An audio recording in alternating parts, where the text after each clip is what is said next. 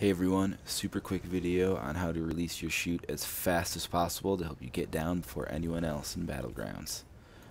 Alright, so we're going to jump right in here, and I'm going to show you the exact way to drop as fast as possible. Pay attention to my speed as I descend. I'm going to shimmy forward a little bit to get in line with my target, and then immediately dip down and get myself to 234 kilometers an hour.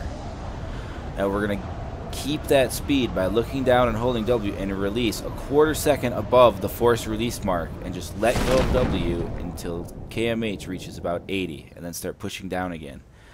And that straightforward is the fastest possible drop in Battlegrounds without a lag or FPS exploit.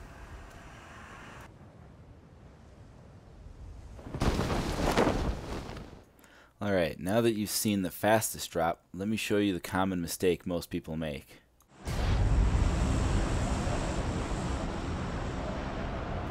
Here, you see what would otherwise be a pretty quick drop, except I'm going to hit W the moment my chute releases.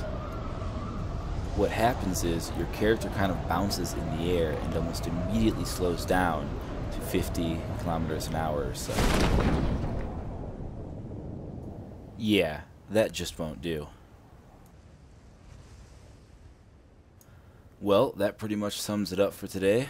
Thanks for watching, and I hope you learned something new.